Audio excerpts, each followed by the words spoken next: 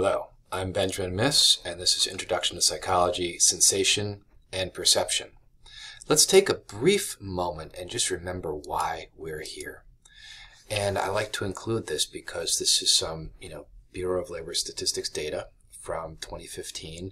Not much has changed in these regards, and some quick math shows us that compared to a high school diploma, over a 30-year career, an associate's degree will net an additional couple $100,000, and a bachelor's degree will put another $500,000 on top of that. At today's prices, that's a condo around this area. That is a pretty big difference in earning potential, given the education. So we sometimes wonder, what are we doing? And we want to see there's a lot of value here. Now, let's look at, when we talk about sensation and perception, what we call illusions, because illusions help us to understand what's happening. This is from Jimmy Hinton, and we're going to see a number of things happening here. So what I want you to do is to look at the center, the little cross in the center, and you're just going to stare at that. What should happen fairly quickly is you should notice that these dots that were pink are now disappearing and turning like a greenish color. The factors happening here are called Troxler fading, which is related to when you focus on something, things in your periphery tend to fade. They're not being regularly updated, and it's not like they're being held there. Negative after effects, and the phi effect, which is adding motion in the same way we do to still pictures when we watch movies. What this tells us is about how our visual system works and how we're constructing our reality. Here's another one, and this is called the visual mask illusion. And what you're looking at here is they're going to take a mask and they're going to rotate it, right? And what you're going to see is, okay, it looks like the front of the mask. So as it turns, you should see like you're looking through the mask. But what's happening? It's like the rotation has changed and you're still seeing the front of the mask. You know it's an illusion. You know you should be seeing the inside of the mask, but you keep seeing the pop-out effect. Visual clues are inconsistent, and our brains have specific regions to processing faces. You've perhaps seen a series of dots back before emojis, where you had those little emoticons, just a colon and a parenthesis, and people are seeing a little smiley face, right? We are clearly adding things. So even though we know certain things are illusions, we cannot help but perceive reality, well, incorrectly. You're looking at it going, I know this is wrong. Well, our goals for this section are understanding what sensation and perception are, and understanding the processes by which the senses work. And a big way we're going to do that is by talking about Fight Club, which I know the first rule is don't talk about. This is a study of inattentional blindness, and this was going to be, as this is done by Simons and Chabris, two of the main authors here, have been doing work on this for a very long time, and has some really cool stuff on inattentional blindness and change blindness, which aren't quite the same thing. So the question they asked is, would you notice a fight? If you were near a fight, would you notice the fight? And you're probably listening to this saying, of course I'd notice the fight. And so they thought it'd be interesting to test this. And they were inspired by this case. So this is Kenny Conley on the left and Michael Cox on the right. And these two were caught up in this major issue, real conflict in 1995. So there was a shooting at a restaurant in Boston. And both of these officers went to the scene. Michael Cox in plain clothes, and Kenny Conley, I believe, was in uniform. They didn't interact. Over the course of this, Michael Cox was, looking for a suspect, basically assaulted by 4 white police officers in what was considered to be a racially motivated beating. Kenny Conley, a white police officer, was chasing after a suspect. No interaction. But in Conley's report, he went by this area where Michael Cox was being beaten just down an alley. And because he didn't stop, because he didn't intervene, he was charged with, and he said he didn't see the fight. He was charged with perjury, basically labeled a racist cop, and sentenced to 34 months in jail. The reason this is so interesting is Simons and Chabris looked at this and said, we do a lot of stuff on this in the laboratory. How does this translate to the real world? The jury had no problem looking at Kenny Conley and saying, racist, go to jail. You lied. So there's some really interesting moving parts here to try to unpackage. And so what we're going to do is we're going to use this case. You're the jury, and we're going to use this case to say, what are the limits to perception? Well, why aren't you supposed to drive like this? Plenty of research says that it's as dangerous as having a couple of drinks and getting on the road. You look away, you're distracted, and accidents increase. You know, certainly the mild annoyances of sitting behind someone when a light changes and they don't go because they're paying attention to their phone, compared to the life-threatening dangers where someone's swerving into your lane because they had to answer a text right there. Let's look at something else. This is called change blindness. So it's not quite the same thing as inattentional blindness. And so I want you to look at this image, and then I'm going to show you a mask. This is the mask, okay? So here's our image, here's the mask, and here's the image. But it's not the same image. Something changed. And I want you to tell me what's changing between here and here. Here and here. What's changing? We put the mask there, and it's very difficult to tell. It's very difficult to tell. But if you're watching the video, you can go back and forth, you can move it around, and I can just give you the images right next to each other without the mask, and it should jump out to you, the windows. So why is it so hard to notice something like this with the mask? Well, were you paying attention to that spot? If you were paying attention to that spot, you might have noticed the change. But odds are you weren't paying attention to that spot, and odds are you didn't notice the change. Change blindness experiments have been fantastic. They've replaced a person with another person in the middle of the experiment, right? So someone might stop and ask you directions. Two people come carrying a large board down the sidewalk, separating the two of you, and someone's behind that board and switches places with the person you were talking to and continues the conversation. Most people don't notice. Someone at a counter ducks down and another person comes up to hand you a paper in the middle of a conversation. Most people don't notice. The invisible gorilla is this example. That's the one where the people in the black shirts and the white shirts are passing basketballs, and you're supposed to only pay attention to this group of people and not this group of people. And a lot of people don't notice this person in a gorilla costume that walks in the middle, beats their chest, and walks on.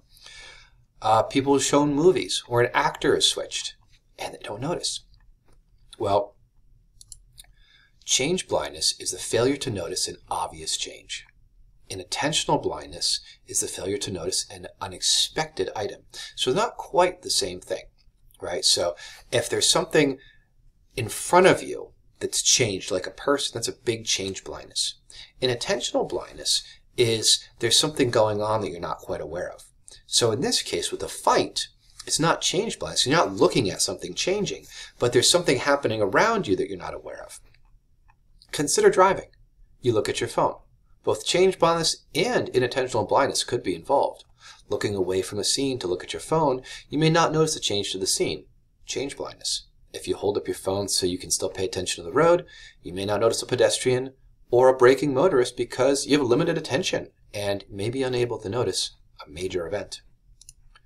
So we know that we don't notice most of the world around us, right? And so this is fine, because most information isn't relevant to us. It doesn't matter, what's happening around there. We do know that cognitive resources are limited, and we focus only on the most salient stimuli. So you think about all the things that you pass by in the world, all the cars when you're driving, all the people. How many of that information is really relevant to you, right? We're not really focused on those things. You're paying attention to the road in front of you. There could be a clown convention marching down the other side, and most people wouldn't notice because you just don't want to crash into the cars in front of you. So the famous gorilla study what they found was that depending on what people focused on, it influenced whether they saw the gorilla. So we consider this if you're paying attention to the black team, they're probably more likely to notice the gorilla because the gorilla costume was the same color as the black shirts. If you were paying attention to the white team, you're more likely to filter out anything that was black because that would be distracting. And so under different conditions, people would be more or less likely to notice the gorilla. But we definitely see that a lot of people, especially in that condition, are not seeing this, basically what they call the invisible gorilla. Well, this tells us very clearly that without attention, there is no perception. We see things if we're looking for them. Think about somebody in a classroom on a cell phone. I've used this example before because I've absolutely had this student in class where they're on their phone the entire time. They're never paying attention. They're never engaged. And at the end of the semester, they're like, why am I getting, a failing grade? And it's like, they're like, I've been here the whole time. And it's like, we've talked about this like 18 times. I don't know what to tell you at this point. If we're on that electronic, we're not there, right? We have a limited pool of attention. So noticing change depends on the similarity of the object to other objects and the difficulty of what we call the primary monitoring task. So with the gorilla, the hard task is not only do they have to count how many passes, they have to count the difference between two different types of passes. So how many throw passes and how many bounce passes. So these two require two different numbers in the head and make the task harder. So now let's go back and look at, again, our Fight Club example, right? They staged a fight in a well-lit public area to get an idea of what was happening with Kenny Conley and Michael Cox.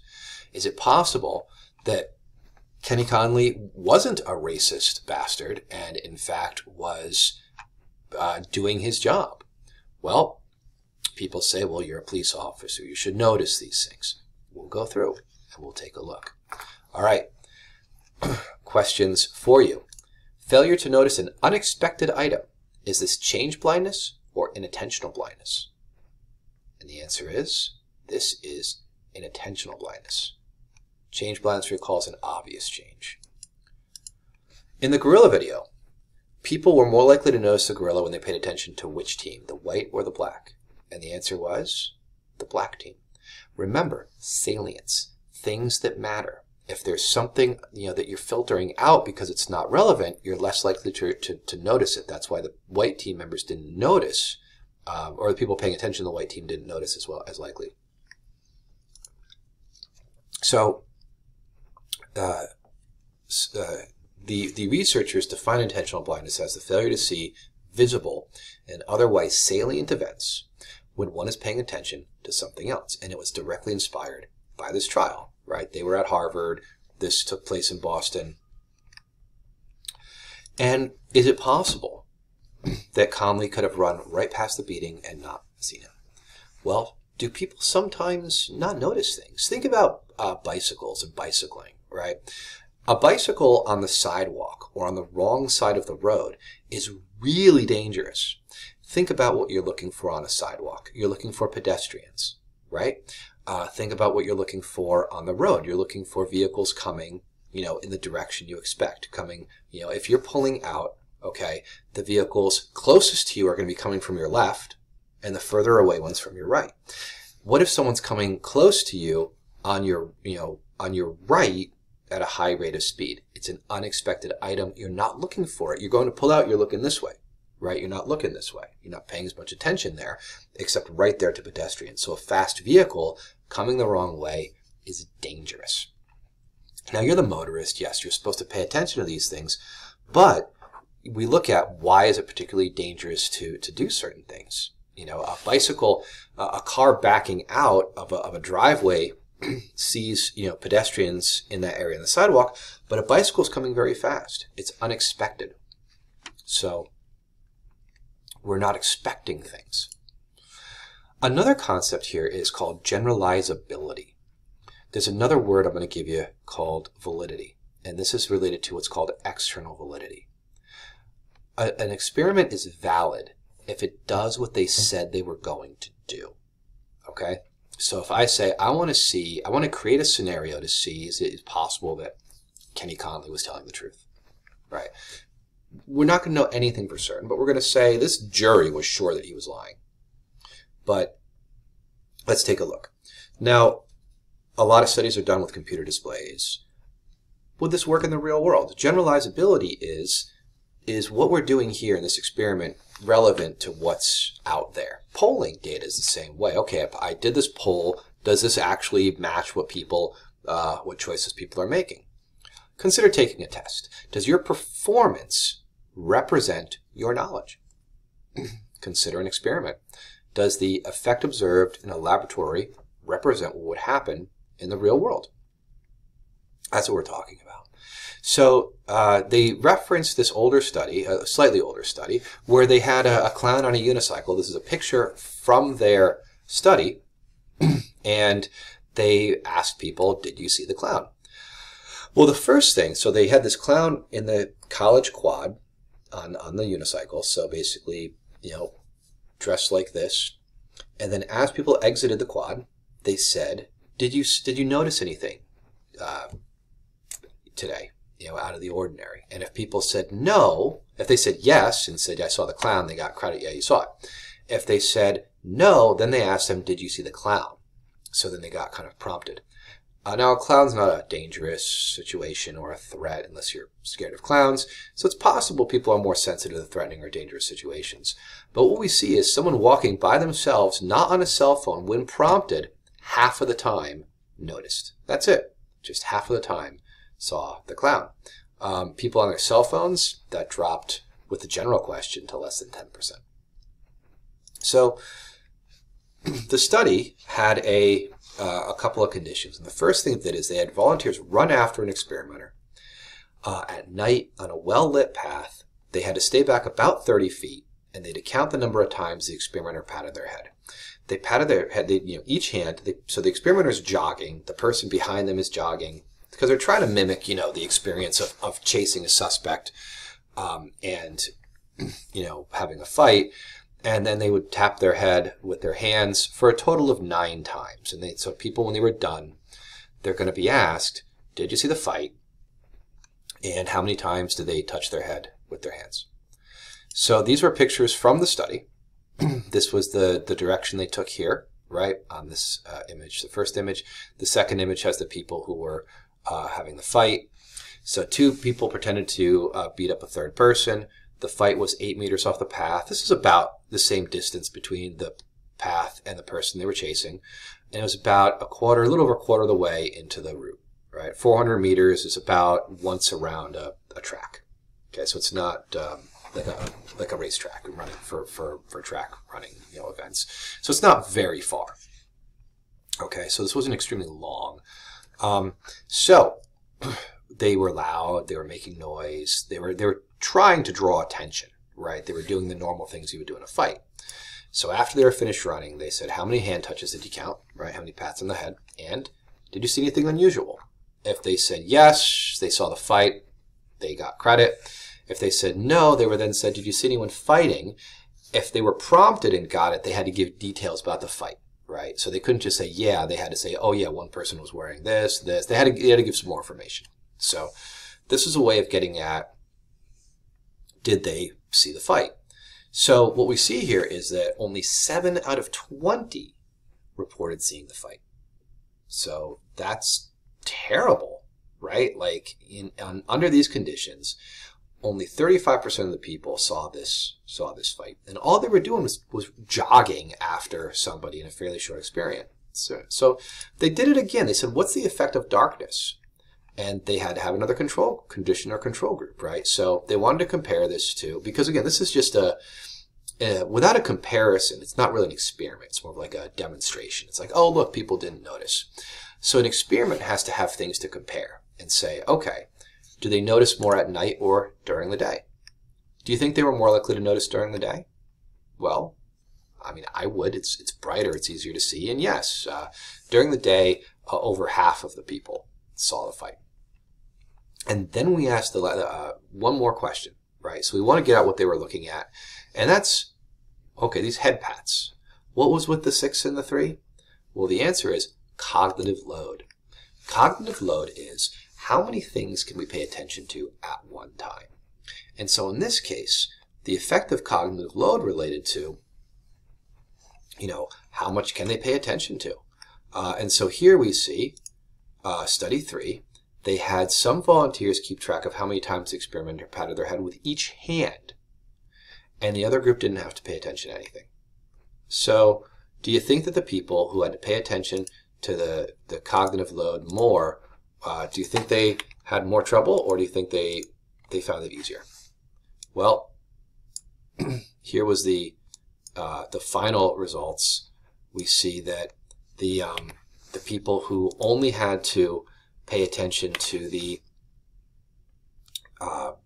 runner were very likely to see the fight, 72%. Those that had to keep the 2 counts were almost as bad as the night condition. 42% of them noticed the fight. So as we're looking at this, we're saying, okay, this is not good, right? For this group, it was 18 out of 25. For this group, it was 14 out of 33. And this was the interesting group too, this comparison here, because you're saying, all right, if you have to pay attention to these cognitive load issues, how hard is that? And the answer is, it's really hard, the more you're having to keep in your head. So they also found this with the gorilla study, right? And this is an image from that study. What they found was that the people who saw the gorilla were more likely to make counting errors. And the same thing happened in the fight study. Those that had to keep the 2 counts were more likely to make errors if they saw the fight. Distraction. More things to keep track of, and it's difficult. So we want to take this and say, all right, what does this tell us about experiments? I mentioned you got to have something to compare. You got to have some kind of manipulation. If we just said, okay, let's see if they see the fight, not really an experiment. The manipulation means a treatment is administered to 1 or more groups. This is the classical design. There's other types of designs. But in this study, what were we comparing? What was the difference between the groups that we were looking at? Well, one group, there were 2 what we call independent variables. All right. And the classical design looks like this. You have an experimental group and a control group, or you have an experimental group 1 and a different experimental group. And the DV, the dependent variable, is whatever the outcome is that you measure. So you're controlling something, right? Either comparing groups or comparing conditions, and you're measuring the outcome. So for here, what was the manipulation? There were 2 manipulations in their study, in the Fight Club study. One manipulation was cognitive load. How many times, right, were they patting their head with each hand compared to not having to pay attention? The other manipulation was darkness. What was the effect of darkness? Now, it's really a quite simple study. All you're saying is, did you notice the fight? A lot of studies will have, other types of measures. What was the measure? What was the dependent variable here? Well, as noted, it was very simple. It was just, did you notice the fight? Well, validity, as mentioned earlier, with what we call external validity, is something's valid, it's reasonable, accurate, and justifiable. And so, is this a valid study? Did Kenny Conley face similar circumstances to what was seen in the Chabris et al. Study? In order to generalize the results, we have to show validity. So, there's a number of types of validity, but let's focus on 3. And let's start with construct validity. Construct validity is basically, are we measuring what we say we're measuring, right? So are they measuring the likelihood of seeing a fight? Are they measuring something similar to what Kenny Conley experienced? Constructs can be anything, and they're related to, are we, what are we measuring? We can measure memory and creativity and anger. We can measure, did someone see a fight? And we also have to establish what's called reliability. Well, reliability means, If we did the same test again, will we get the same results? An intelligence test better have reliability, which means you better score the same on that intelligence test if you take it today, if you take it next week, right? Otherwise, it's not a measure of intelligence, it's a measure of something else. I mean, there are certain tests that you might have different experiences day to day. You could have tests that are related to mood. Sure, your mood shouldn't be the same all the time. So what we're looking at is the combination, the connection between reliability and validity. And we see in the last image here, we're hitting the bullseye, right? If we are measuring something repeatedly and getting the same results, it's reliable. If we're measuring what we say we're measuring, then it's valid. So hitting that bullseye means we're measuring what we say we're measuring. Well, then you have what's called internal validity. This is also known as what's called the third variable rule. So, were the researchers able to rule out other possible explanations? For instance, did the volunteers somehow find out there was a study and knew there was a fight? Were the fighters too quiet? If nobody saw the fight, not a good study, right? Because then the fighters are too quiet, it's not visible. If I ran 5 miles away from the fight and said, oh, nobody saw the fight, it's impossible to see the fight. Yeah, because the study was stupid, right? Because of course you're not going to see the fight if they're 5 miles away. So we want to see if these things they make sense, right? So you need to see that people are missing it, people are getting it. And then external validity was what I mentioned. Did the simulated fight, right, match what happened in Connolly situation? Did the students face a similar situation? Can the study be generalized? Well, let's think about that experience, right? Did the students face a similar situation to what Kenny Connolly experienced? Which situation would be most similar? High cognitive load or low cognitive load? Well, what is the police officer paying attention to? There was just a shooting. The police officer is chasing after a suspect. And what's he probably paying attention to?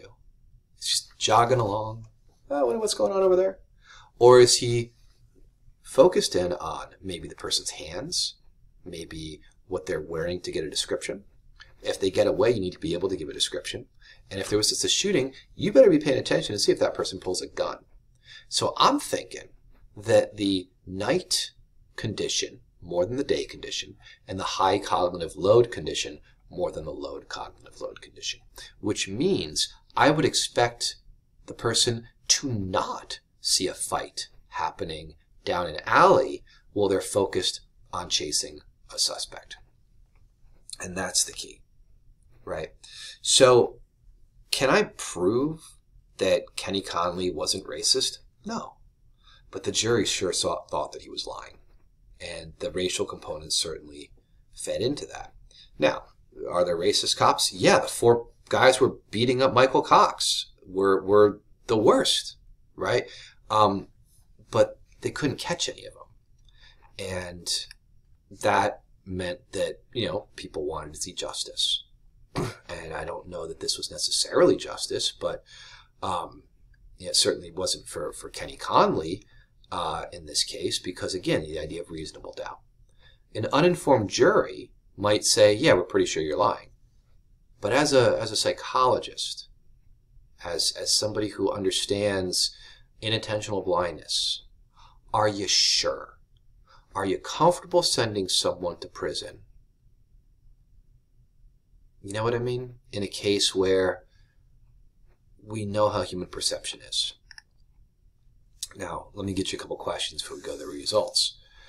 Third variable rule. What type of validity is this? This is internal validity. Is there another explanation for what we're seeing?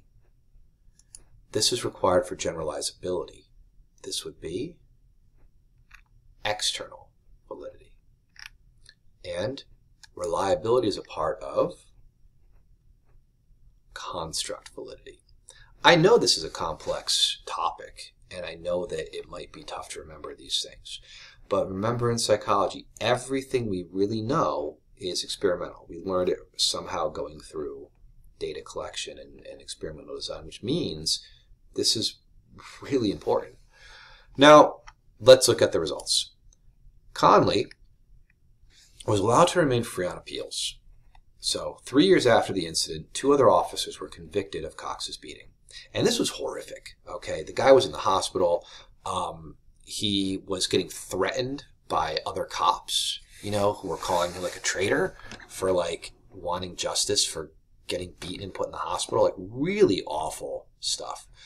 Cox was eventually awarded $900,000 by the state. Conley, 10 years later, was exonerated and awarded basically his back pay. So it came out to a bunch of money all at once, but I mean, it sucked for him at the time. And he's been mostly, I believe, kind of reintegrated, rehabilitated in terms of people accepting that this is possible. But most people still have a hard time believing that if you're near a fight, you might not have seen it. Most people still believed for a long time that he was a lying racist bastard. As psychologists, we know we have limited perception, and if you don't see it, it doesn't exist to you.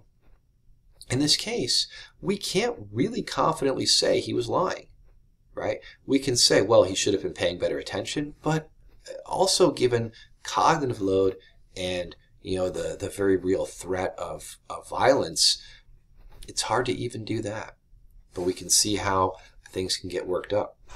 Now, this introduction hopefully gets us into the idea of how perception works. We are not perceiving, you know, like we're not walking through the world with a camera. You know what I mean? We are walking through the world with our own expectations and influences. So sensation is a process of receiving information from the world. A sensory receptor is stimulated. Right now, your sensory receptors all over your body have been stimulated by what you're wearing. And yet, you've tuned most of it out. You've habituated to it, and you're not sensitive to it. There's all this visual information happening, most of which you're not paying attention to. Perception involves organizing, interpreting, and experiencing. So you can sense, but not perceive. And I would say that most things likely fall into that category. Sense organs operate through what we call sensory receptor cells. We also consider that we have 2 types of processing, top-down and bottom-up. We go through the world with a lot of top-down processing, which is we know things we've already acquired, and our expectations are very heavily driven by our processing. So we expect to see certain things, we're going to see those things. The bottom-up processing is guided by the environment, right? It's a completely new situation where you have to process everything fresh. Well, consider we have receptors, right, for our main senses that translate information from the environment and that's interpreted in the brain. We've got visual energy, light, you know, which is light, hearing, which is vibration of air, touch, which is pressure, pain, temperature, and taste and smell, which are chemical. You recall from earlier, you know, when we kind of introduced, you know, do we perceive reality, that we don't. We don't see a lot. We hear, smell. We're simply not capable of perceiving a large number of things. Consider, you know, all the things that we don't, and how we put things together. Here we have photoreceptors for vision, mechanoreceptors for hearing and touch, and chemoreceptors for taste and smell. We know that we've got a bunch of senses, and the number that we get to depends on how we're counting them, right? So it can depend on a lot of things. And we are only aware if we have the sensory cells that can detect them. There's other things that we have. We can sense pressure, for instance, in our tracking our blood pressure so that our bodies can adapt. But we can't perceive infrared. So here's an example of infrared vision, where you see here, an animal at night. But this isn't what infrared looks like. Infrared doesn't look like anything we can perceive. Infrared vision is basically using like a heat heat sensor, and then you see it, right, in terms of like these heat maps. But that's not what it is. That's just how it's translated. We're taking a sense we don't have and trying to translate it into a sense we do have. So some of these creatures can perceive this. We've got a certain fish that can perceive electrical fields, you know, and use them to hunt. Some birds and butterflies could see light at frequencies we can't perceive, what we call ultraviolet. These are basically colors past violet on the rainbow, so like that, you know, ultra, like superviolet. And they see things differently, right? And so we're looking at what these look like under different conditions. And so they're getting this different kind of experience, right? So here we have, for instance, on the left, regular, and then ultraviolet filter, and then on the right would be infrared. So what these things look like to different kind of receptors. Now, here's what our photoreceptors look like. This is on the bottom, we see the actual layers of the retina. This is in the very back of the eye. The very back of the eye, very thin, almost, you know, invisible to the naked eye,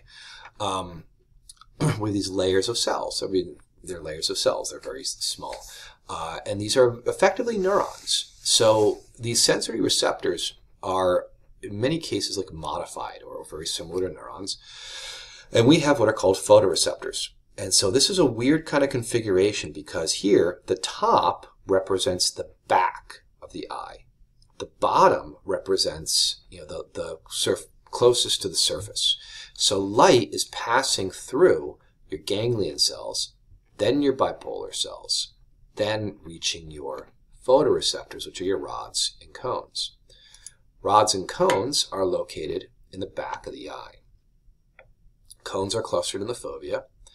The macula is a little bigger than that, where you have most of your photoreceptors. And then you've got rods and cones kind of spread out. But once you get outside of there, you see more rods. Well, rods are really good at, is there light? That's all they give you, basically black and white. Cones are really good at high detail color vision. At night, when there's very low light, what are we seeing? Well, if you've ever you know, looked at like a dim star, right? I'm assuming you have. I know that in, you know, Southern California, it's so much light pollution. We never see that many. But let's, you know, you think about a dim star, and you look up at the sky at this very dim star, and when you look at it, it disappears. It disappears because it's hitting your fovea. The light is hitting your fovea, and your fovea needs a lot of light to function. It's a lot of cones. The color stuff, they need a lot of light. So you look slightly to the side, and it's back, because now you're detecting it with your periphery of that, which has a lot more rods that are much better at detecting dim light. We also have what's called a blind spot, right? And you see this, you see here in this image is optic nerve. Well, the optic nerve is where your blind spot is, because the light is coming through here, right? You're detecting it on your fovea and different parts of your, you know, receptors. But our eyes are oddly kind of put together where the light has to pass through all these layers. And so you've got to do a lot of post-processing on it. And then all the blood vessels and the axons, you know, basically the optic nerve has to exit through this, which means you've got a big chunk here, about 1.5 millimeters wide, where there's no photoreceptors, because you've got to have these things exit. So we see a number of things happening here. At the level of rods and cones, at the level of cones, right, we've got these kind of pairs of colors, like red, green, blue, yellow, and black, white, where we're kind of measuring how much of these kind of opponent colors there are. And we've also got the blind spot. And you can use this little schematic here to test it. If you were to say, since this is on the left, focus on this with your left eye, the little cross in the middle, and then kind of move closer and away from the screen until this disappears.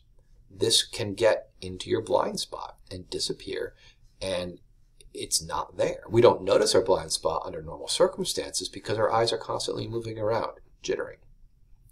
Now, we have generally three types of cones, right? Red, green, and yellow, and blue. Red, green, and blue is what we're sensitive to, RGB. And some people are colorblind. But colorblind is actually an interesting myth. Colorblind doesn't mean you see in black and white. Colorblind means you see with one, generally, black and white is extremely rare. It's possible. But most colorblind people see in shades of 2 cones. So what does that look like? Well, I can show you dog vision. Dogs are traditionally described as colorblind, but they're not. They just have 2 photoreceptors. So their rainbow looks like this, blue to yellow, with different shades. Humans have a 3rd photoreceptor, and we get our rainbow that we're familiar with. But what is a butterfly? I can't even show you what a butterfly rainbow looks like that have 5 photoreceptors. I can't imagine colors that don't exist for me. The mantis shrimp has 16 different types of photoreceptors. I mean, the rainbow for these things must be fantastic. So we have these kind of myths about color blindness, but we're just used to having 3 cones. And so someone missing one will have a different type of rainbow. Maybe not this exactly, but this is one common type. Color vision stretches through this part of the electromagnetic spectrum, giving us another example of what we don't sense, right? Because look, here's nanometers in terms of wavelength. And wavelength is something that we'll talk about, in other factors too. But basically, here's your wave, right? Like think of like a sine wave, and the distance between the 2 peaks is, right, you got peak, peak. The distance between those 2 peaks is what we call the wavelength, the length of the wave. Well, red has a much larger distance between the 2 peaks than blue. And that's how we're getting color. Like, that's what color is made of the distance between these peaks at this certain frequency of what we consider to be visible light. And that's it. Past here, we're not seeing it, but this would be ultraviolet down here and infrared up here. Here's another example of what it looks like to be colorblind. So this image here is what a typical person would see. So this is like the stimulus. And these 3 images are what people would perceive with different types of color blindness. Now, they can still see the 2 in these 2 types, but in this one, they can't. So the idea here is just that color blindness is going to affect, the distinction between what appear to be very different colors. Well, these cones have different, what we call peaks, right, in terms of what we're perceiving, in terms of what they're sensitive to. And so each cone is sensitive, might have a tuning that looks like this. And if you're on either side of this, right, if you're at this frequency here, you could be either one of these colors. But because you've got these other cones, they're able to kind of, tell you, no, you're on this side of it or you're on this side of it. So you're missing a cone, and all of a sudden you can't tell which side of this you're on. You can't really tell which color, which would mean that these 2 colors would effectively look exactly the same to you. We've got what's called sensory threshold.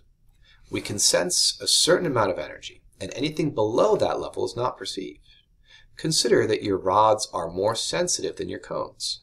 Rods can be activated by a single photon. They can do this experiment. They'll fire a single photon at your eye and be like, what did you see? And it's like I didn't even see anything, but I have this feeling that there was light, right? Like I feel like there was light.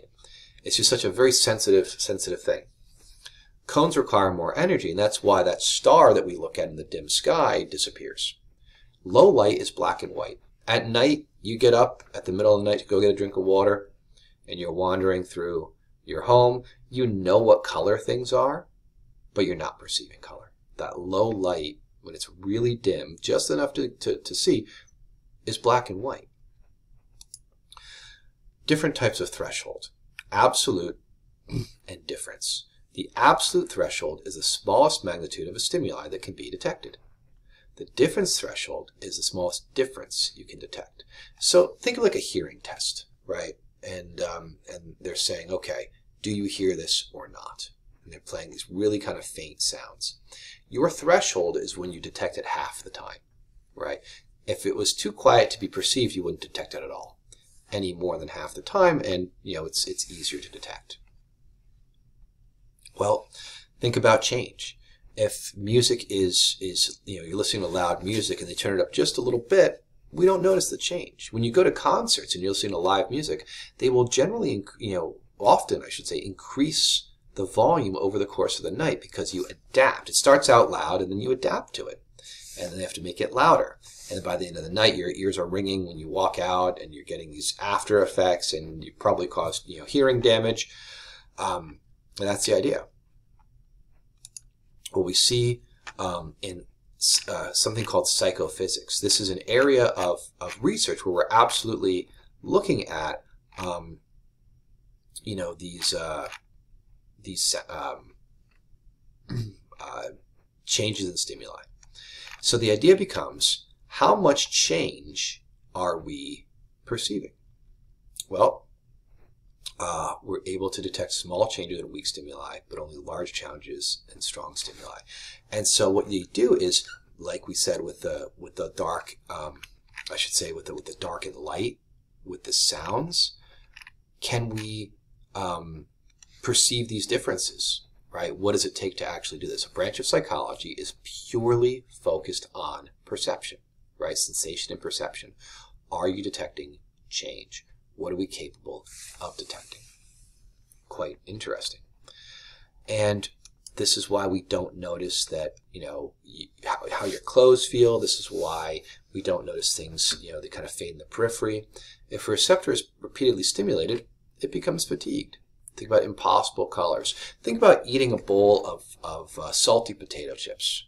It starts out salty and then by the end, nothing, right? It doesn't taste salty. We've adapted. Our senses have adapted. And we get to what's called impossible colors. I can show you a green that you've never seen before. Not this one. You've seen this green. We're looking at it now. But if you were to cover one eye and then get so close to the screen, make this so big on your screen that all you see is red with this eye, okay? And I just look at the red here. And then I look at this for about 30 seconds. And then I uncover and I go back and forth and I look just at the green. Well, this eye has been staring at red. So I have fatigued the red cones. Now when I look at the green, I'm getting only the response from the green cones, which means I'm going to be seeing a color that doesn't exist. They can only exist after I've fatigued the red cones. Okay? So because under normal circumstances, I'm looking at something green, but I'm also getting feedback from red. But once I overpower those red, they get tired. They adapt. And then I look at the green, and it's this pure, pure, pure green.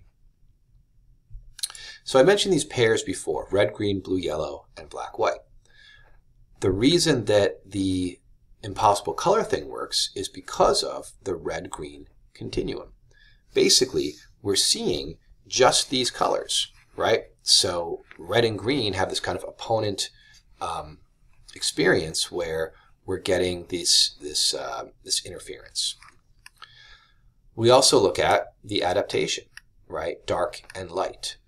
We have increased sensitivity to light after being in a dark room and decreased sensitivity after being in a bright room. You go into a dark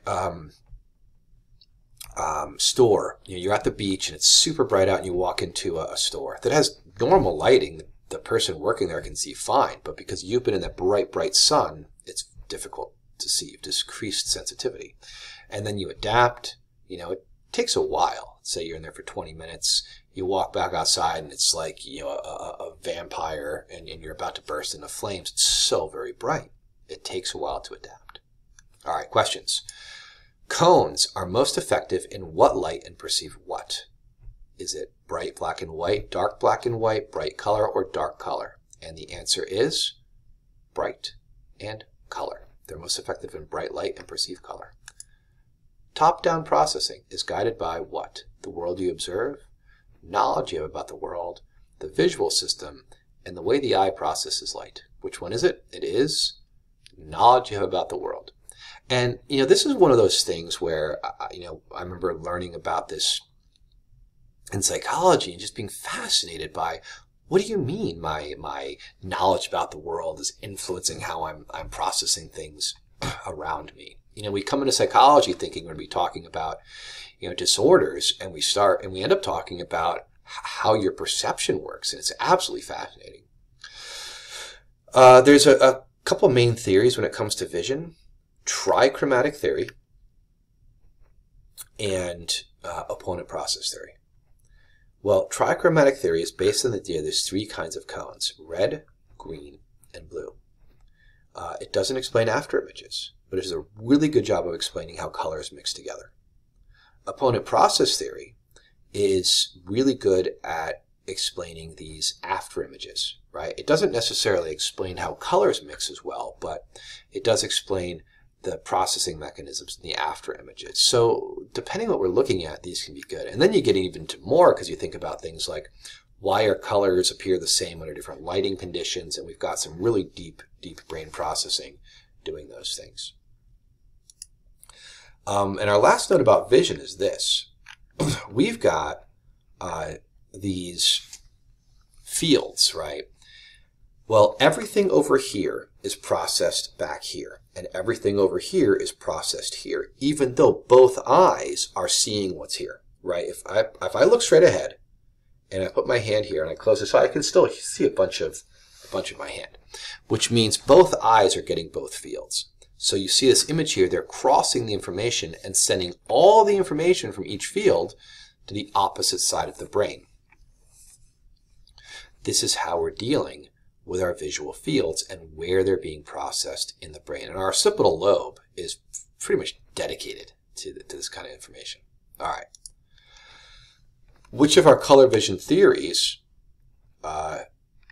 is concerned with the idea that there's three kinds of cones in the retina that respond primarily to light in either the red, green, or blue range of wavelengths? Is it opponent process, psychophysical, trichromatic, or sensory adaptation? And the answer is trichromatic. Now we get into auditory perception, and we get into the link between vision and hearing and language.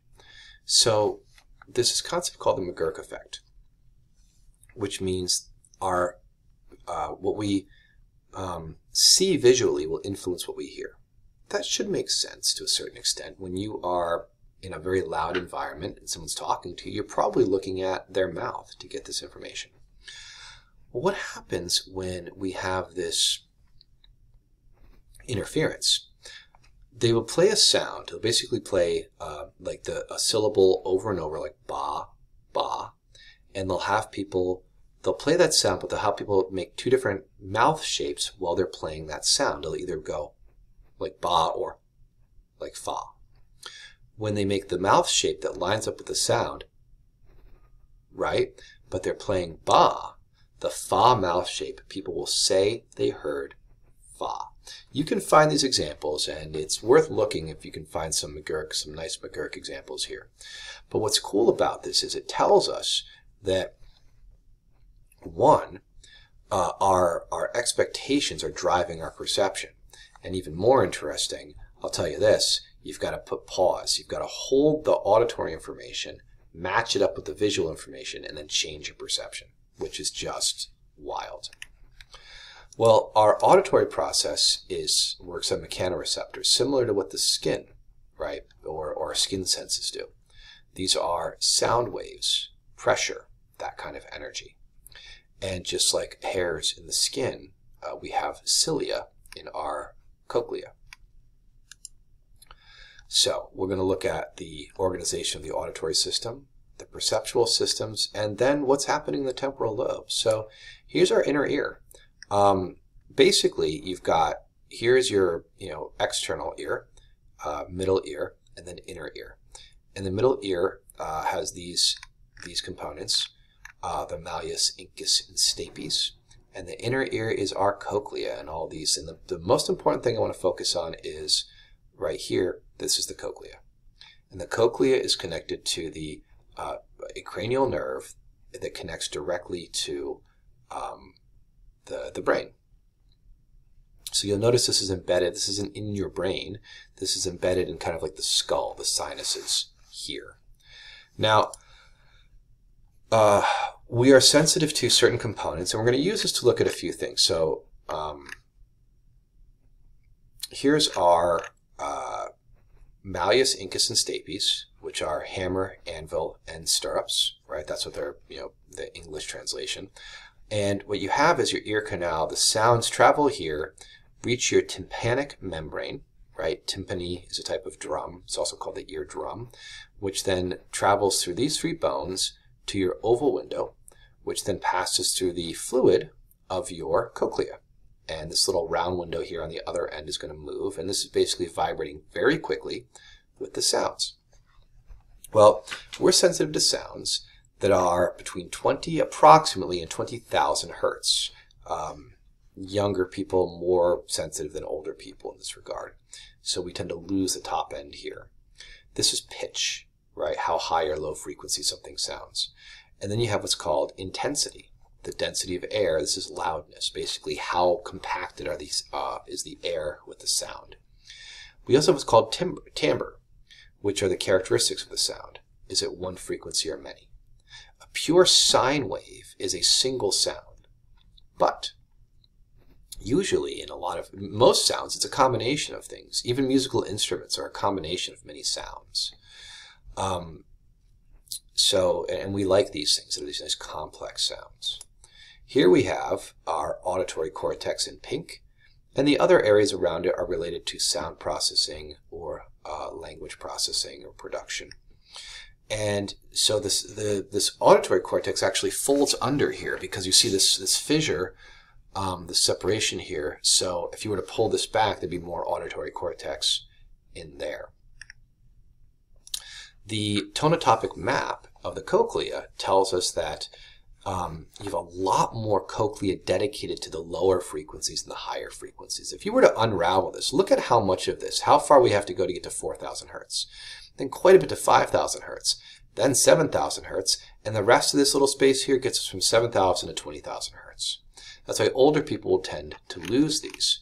You can take these really, what I find to be depressing sound hearing tests, where they play these sounds, and it's like, hey, if you can hear this, you're this age, or this, you're this age, or this, you're this age. And you lose the sounds as you get older. I had a huge loss. My younger son would he had the loudest voice you could possibly imagine. I swear I lost like a 2,000 hertz range, in the course of like a month, just from the intensity of the sound. But it's normal to lose that as we age, and some younger people do more damage too. If you got your windows up in your car, and I can hear your music in my car with my windows up, that's really, really bad. Like, you're doing a lot of damage to your hearing. But we lose these sounds. The good news is voices tend to be here. So this area that, in terms of communication and understanding people, we tend to keep a lot of that. We've got this tonotopic map on the cochlea. We also have it in the brain. You'll notice here that your brain is actually dedicated to different frequencies, more for the lower frequencies than the higher frequencies. But when you start to lose the higher frequencies, one of the cases of, where people will hear like those high-pitched sounds like tinnitus could be related to the fact that your brain's not getting input anymore. And your brain's not just going to say, hey, we're not getting input, let's just not do anything. It's going to use the brain cells for something else. It's going to use, so you're going to have possibly something else stimulating those sounds. What are the higher frequencies processed in the auditory cortex? Dorsal, ventral, anterior, or posterior? I know there's like 15 concepts altogether here. The answer is posterior. The higher frequencies are in the back, right? They're further back in the temporal lobe. As you age, you first lose the ability to hear what? High, low, mid, or loud frequencies. And the answer is, we first lose our high frequencies. Well, related to our sense of hearing is our sense of balance. The body senses go beyond balance, but we start with this because here's our cochlea, this part down here, the snail part, but this stuff up here is part of our balance. Basically, where's your body in space? As you tilt your head, you basically are moving these fluids, and that's sending a signal to your brain that says your head is tilted. Now, that's fine. You're like, I know my head is tilted. I tilted it. But if your eyes are closed, if you're moving, motion, it's really useful information because you're constantly adapting. Let's say you're walking up a hill or you stumble on a sidewalk. Your body's adapting to help to catch you by monitoring where all these things are. So you've got your vestibular organ, and you've got kinesthetic receptors in your muscles, joints, and skin, which are telling your body where it is. You're telling your brain where your body is in space. So these things in your vestibular organ, your saccule, your utricle, and your semicircular canals are these fluid-filled things that are basically telling your brain where your head is, and by relation where your body is tilted in space. So you can kind of put these things together. So that's the part for kind of the balance in head. And you've also got your kinesthetic receptors, which is another sense that we don't even think about, which is where's your body in space. And I know we don't think about it, but we think about how important it is. There have been cases of people, it's rare, it's extremely rare, but that will actually lose their kinesthetic receptors through some kind of infection that just attacks only these. They find it very difficult to move. There was a BBC documentary called The Man Who Lost His Body about this guy named Ian who was able to adapt to this, but it was a lot of work. It took a long time to adapt because without kinesthetic receptors, you have no control over your body. There's no feedback. So you have to constantly be sending your body signals and know where it is in space. Where is it, right? Well, we take these for granted. So his situation was to use visual information. So he had to constantly look at his body, but by looking at his body and where his body was in space, he could move, right? And he eventually got really good at this in order to, otherwise he would have been stuck in a wheelchair or worse, without any ability to move through space, right, with even a more diminished ability to function. So you have to figure out all these ways you can do this. Well, our skin senses, now we think about touch. We've got 4 types of receptors, but we've got 3 main types of sensory information, which means our receptors are sharing information, right? And so in terms of the types of receptors, I'm not as interested as I am in the types of information they can give us.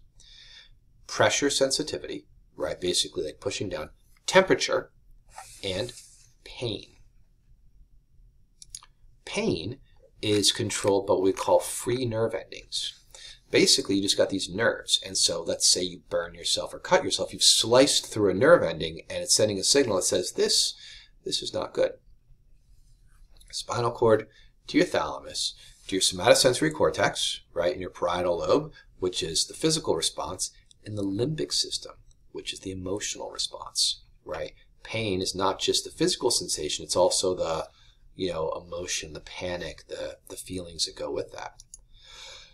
We can do interesting things with pain. The experience is mostly emotional, and we can often distract ourselves by focusing on other things. We have what are called pain gates in the brainstem, and we can regulate them by kind of overwhelming these. So they use these heat patches, right?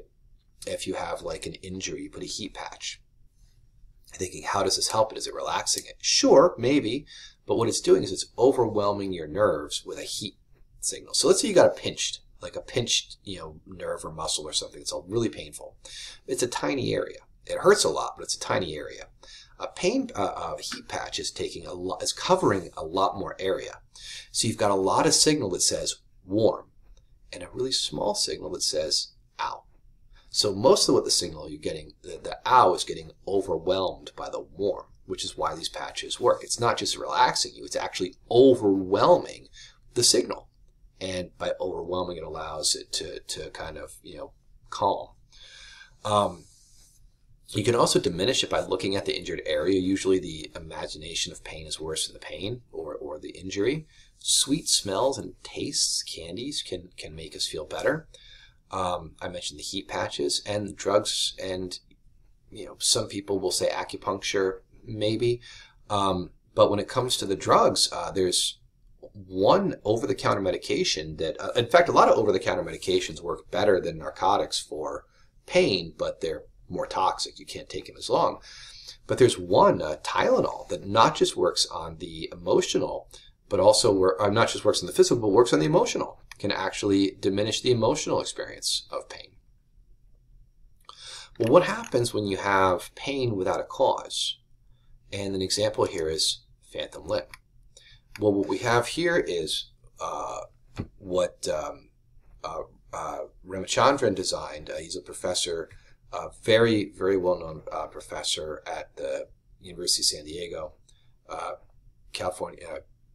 University of California, San Diego. And he designed this mirror box where someone who is missing a limb, okay, may have a lot of pain. And the reason is you're getting this kind of clench signal in a lot of cases, but there's nothing to say, hey, you've over-clenched, right? There's no feedback. So you get visual feedback because you put both limbs into the mirror box. One of them might be missing, but the missing one now appears to be there because that mirror is making it look like it's there, okay?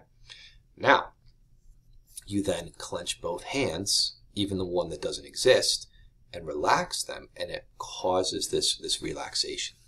And so it's this really, again, the visual system in humans is so potent that it can overwhelm the, these other systems.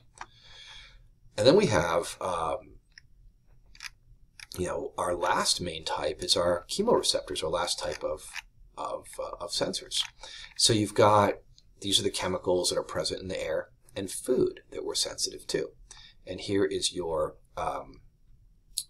epithelium in your sinuses, right? Your olfactory epithelium, which is connected directly to your olfactory bulb, which is connected really, really directly to your limbic system. It's like a direct line, almost to like your emotional centers. And learning happens very quickly. Scent can give very powerful memories because of this direct connection.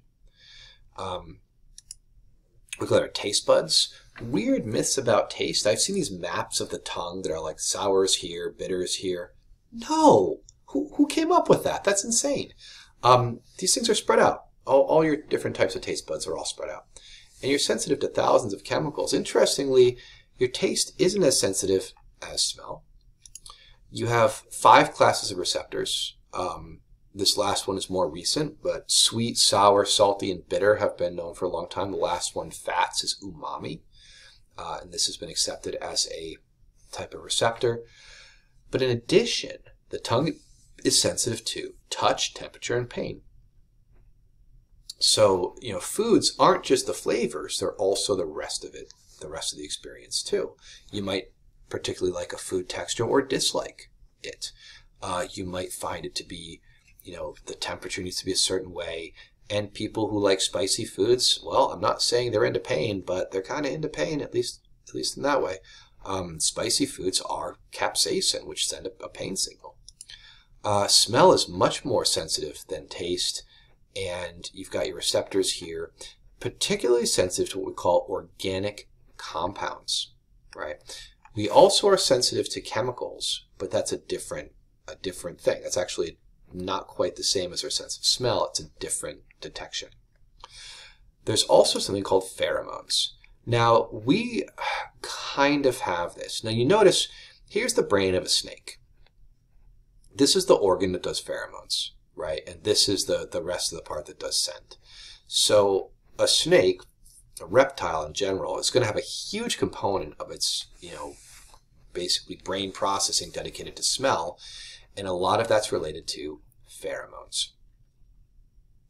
Pheromones are the sense basically, they can cause us to have an experience without our being aware of it, right?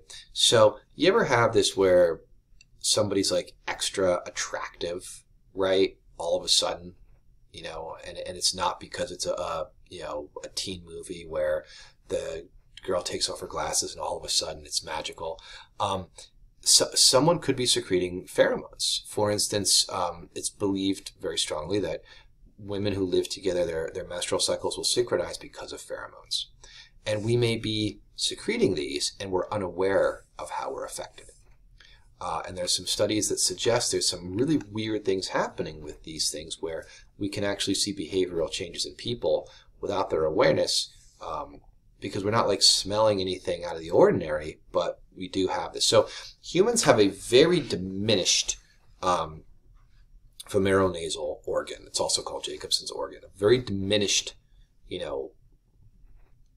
one, but we are still sensitive to certain pheromones. And again, this should be terrifying because it's scents that we secrete that affect us that we're not really aware of.